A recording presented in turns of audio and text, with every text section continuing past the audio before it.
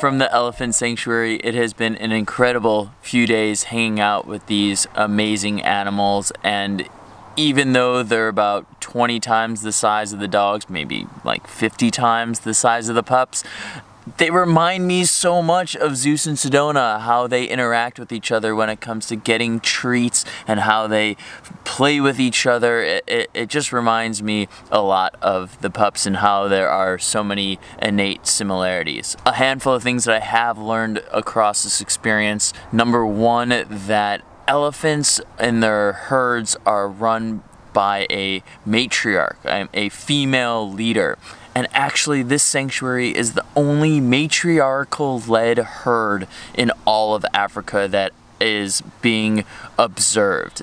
First and foremost, this definitely is not a zoo by any means. There are tourists that come in, and the elephants are treated at such a high level of respect and communication that is held. There's no ill feeling about being here or having tourists come in.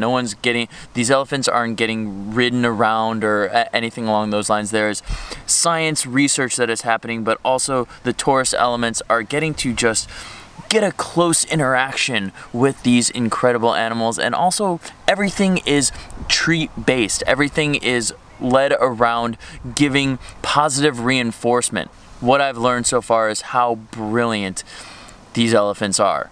Now, on top of everything that is happening, there's also a lot of research that is being done, and they are doing groundbreaking work here in terms of understanding what is happening in the elephant world. But with that being said, let's talk about something super fun. There are 10 elephants here, and I highly encourage you guys to come check out this experience, and getting to feed them directly is such a unique and weird experience. Their trunks are so awesomely weird and cool, and they use it in such a way as though it's a hand coming out of their face, but also can smell and hold up to 11 liters of water. My first day here, I was confident that I was not gonna know any of the elephants' names within the week that I've been here. And after day 2, I'm very proud to say that I know every single elephant and how to distinguish them. So let's go and find out which elephant is which. First, let's talk about the matriarch, Sally. She has been here the longest.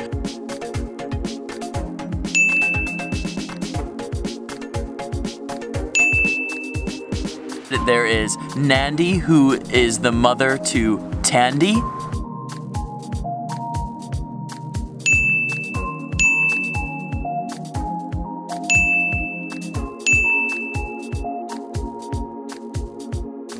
There is Tiny Tato, who is the smallest of the bunch.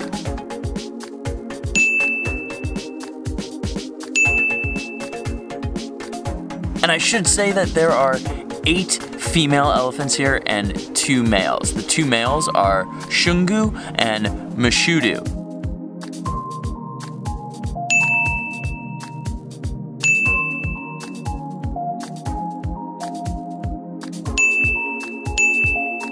And the volunteers here cannot get enough about Mashudu and how perfectly gorgeous he is. Get ready to see him in some National Geographic stuff later on when he fully blossoms into a beautiful, perfect bull. Who else am I forgetting?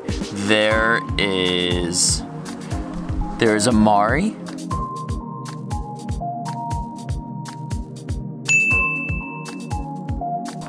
There's Madiwa.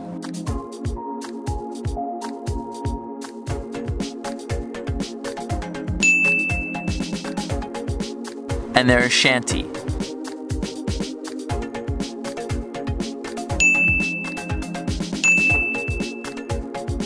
Did I do it all? Who am I forgetting? Sally, Nandi, Tandi, Tato, Mashudo, Shungu, Amari, Madiwa, Shanti.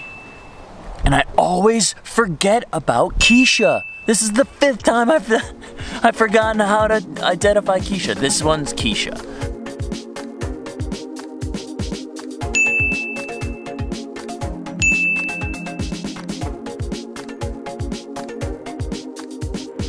And every opportunity that we get here, whether it's hanging out with the zebras, all gone, or going on a walk with the elephants. You good? Good, man. Good day? Very good.